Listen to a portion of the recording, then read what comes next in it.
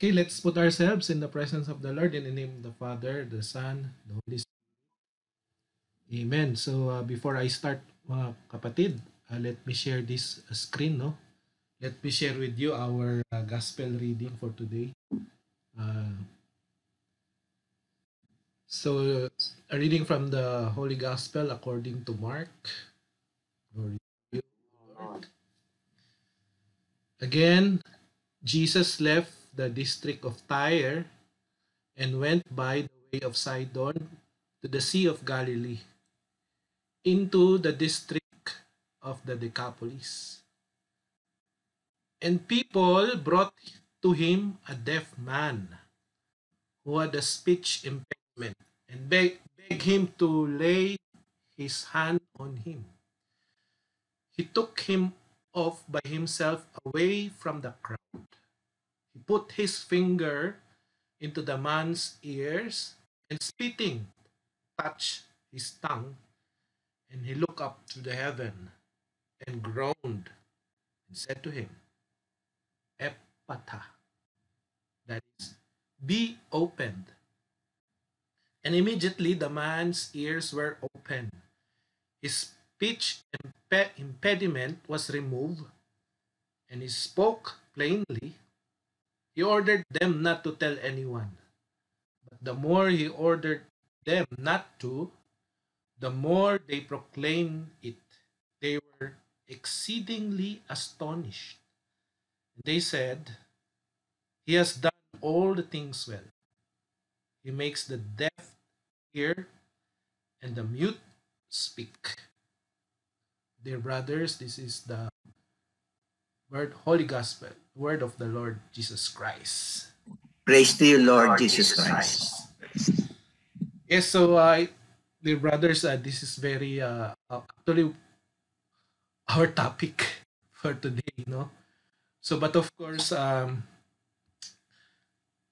can well, the deaf man here, no, is basically it speak of the physical ano bingi at pipi ito eh. But tayo, kompleto naman tayo, di ba? But we are also deaf, spiritually deaf. Ako, no, when I was still, ano pa, uh, naka-focus lang ako dun sa aking startup before, no, na when I got back from Singapore. I started a small business. At talagang namang doon talaga naka-focus yung aking yung aking attention, parang 24/7, yung aking focus nga, learning the business. Kasi nga, empleyado ako at wala naman akong alam sa business to. I have really to focus 24/7. To the point that I also nagkasakit na hospital ako that time. So what I'm trying to say here is that I was deaf. Bingi at pipi ako sa uh, kay Lord because I was just focused on the ano lang on what I'm doing. So similarly here kasi dito nangyari sa Decapolis yung Decapolis naman ng lugar na ito ay mga Greek yan eh. So Greek Roman. So in other words, if we are going to also relate that to the present times, ay mga secular, no? Like siguro mga nangyayari ngayon, no? Madalas sa mga World Economic Forum, ano ba nangyayari diyan? So it's all about worldly po ang nangyayari. So but ang nice thing dito po is basically people brought to him. So ibig sabihin may intercession ng mga tao. So this could be us, servants, the group, no? We could also push may mga deaf din within the servants. May mga deaf o bulag, bingi, pipi, tayong makilala. May mga within the internal, even here in the servants, may mga bingi at pipi rin na we need to beg the Lord to lay His hand or we just pray for them. So, ang kagandahan dito, si Lord, ang ginawa niya, He took him off by himself away from the crowd. Ano ba yung crowd? Ito nga, yung kagulo, yung the crowd of social media, the crowd of whatever, no, YouTube, uh, trabaho, yung sa aking sarili, sa aking business, that could be my crowd.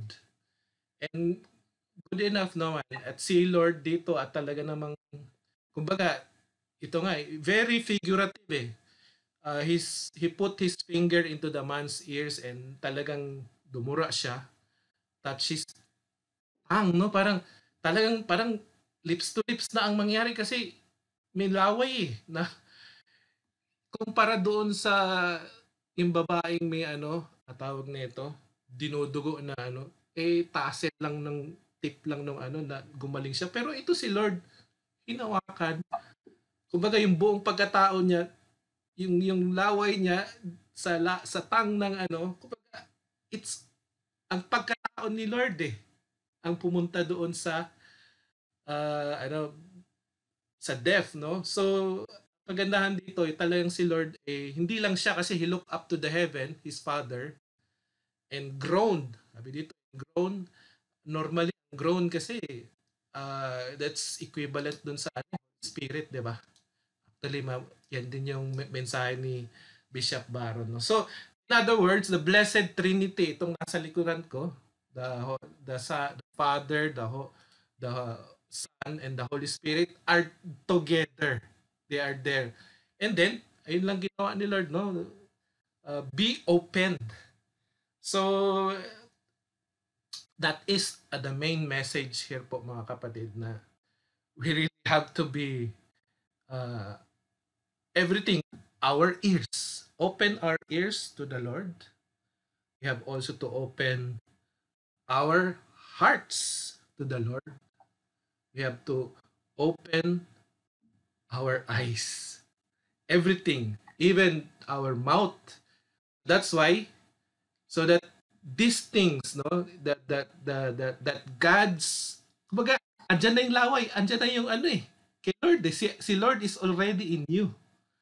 So this is also exactly what we want to pray for ourselves because me myself, I am deaf. I am bingi at pipi at most of the times. Pag lalo na pag may mga nagmamalimos, no? So I invite you, dear brothers, let us open and let our hearts through this song open our